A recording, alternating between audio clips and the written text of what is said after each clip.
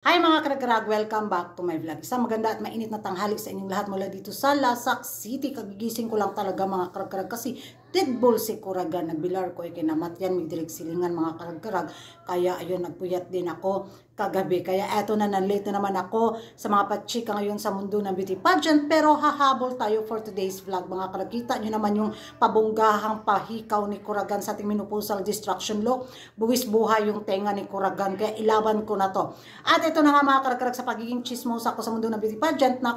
nasagap ko talaga ang video na to ni Tonyang. Balik tayo kay Tonyang mga karag-karag sa kanyang pa-advocacy. Ano nga ba ang advokasya ng pambato ng Thailand na isa sa malakas na frontrunner ngayon sa corona sa Miss Universe 2023. Pakinggan natin ito mga karag-karag. Let's watch. Investing in women is a catalyst for creating a positive change within the community and the people around us. When we invest in women, we invest in their life, in their health care, and equal pay. But a lot of women are not able to have the same opportunity as us. ที่บ้านให้น้องชายเรียนนะคะก็เลยต้องเสียสละก็พอการศึกษาไม่สูงมากทางเลือกก็เลยน้อยค่ะก็มีผลต่อการเงินจริงๆค่ะตั้งแต่มีลูกมาก็ไม่ได้ทำงานเลยค่ะก็ต้องเลี้ยงลูก24ชั่วโมงต้องขอตังค์แฟนใช้ตลอดเลยค่ะก็ยอมรับว่ามันก็ไม่ค่อยโอเคเราก็อยากมีรายได้เหมือนกันเงินเดือนตำรวจมันก็ไม่ได้เยอะค่ะแล้วยิ่งเป็นตำรวจหญิงก็โอกาสเติบโตมันก็น้อยไม่เท่าผู้ชายอยู่แล้วทุกคนเขาก็อยากมีเงินเยอะๆกันทั้งนั้นเด็กเจนแซดอย่างหนูในยุคปัจจุบันแบบนี้ค่ะรู้สึกว่าการที่เราจะซื้อบ้านซื้อรถมันเป็นเรื่องที่ค่อนข้างไกลตัวแล้วก็ค่อนข้างที่จะยากแล้วถ้าเทียบกับสมัยก่อนความจนมันซ้ำเติมผู้หญิงหนักนะคะพี่ก็ยังถือว่าพี่โชคดีกว่าแม่หลายๆคนที่เขาเงินน้อยนะคะพอเวลาเราเลี้ยงลูกได้ไม่ดีก็ถือว่าเป็นความผิดของคนเป็นแม่อีกทุกวันนี้ค่ะหนูก็พยายามที่จะเรียนรู้เกี่ยวกับเรื่องการเงินการลงทุนแล้วก็ภาษีแต่ว่ามันก็ค่อนข้างที่จะยากการศึกษาสำคัญมากค่ะก็อยากให้รัฐส่งเสริมค่ะโดยเฉพาะกับเด็กผู้หญิงค่ะก็อยากให้โรงเรียนสอนเรื่องเกี่ยวกับ money literacy เรื่องการเงินอยากให้โอกาสของทุกคนมีเท่ากันค่ะผู้หญิงก็สามารถเติบโตในสายงานได้ค่ะก็อยากให้รัฐมีสวัสดิการให้แม่มากขึ้น When women hold economic power, they are able to live a safe, fulfilled, and productive life. This results in a more robust, resilient community, society, and nation. This is why I advocate for women's economic empowerment.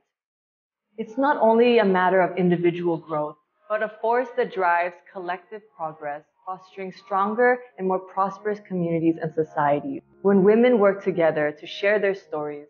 in unity there is strength, and where there is strength, there is no stopping your potential. Yan ang mga karag-karag, narinig na ninyo ang pa-advokasya ni Tonyang. Ang masasabi ko lang, wala akong magiging reaction kasi nahirapan akong intindihin yung pa-advokasya ni Tonyang. Magpakatotoo ako talaga, bobo ako sa English. Kaysa magputak-putak ako dito na hindi ko naman masyadong naintindihan yung mga economics na yan, ay kayo na yung magbigay ng reaction mga karag-karag kung gaano nga ba kalakas ang advokasya ng pambato ng Thailand sa taon na to sa Miss Universe 2023. Magbasa na lang din ako ng mga comment para maintindihan ko kung ano yung ibig sabihin ng kanyang pa-advokasya, di ba? About sa mga income ng mga kababaihan ba yung pinaglaban niyo, no? Tama ba? Correct me if I'm wrong.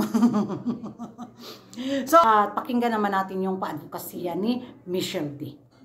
So important sa Miss Universe to have that force for good, right? A woman that has impact, that has helped society. So I guess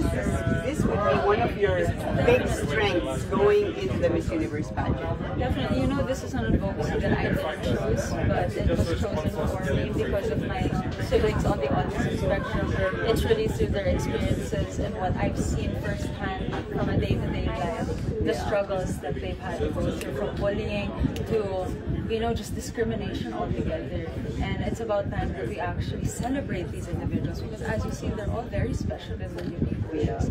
And again, it's not just in the Philippines, but it's about time that we celebrate every individual around the universe. Go ahead,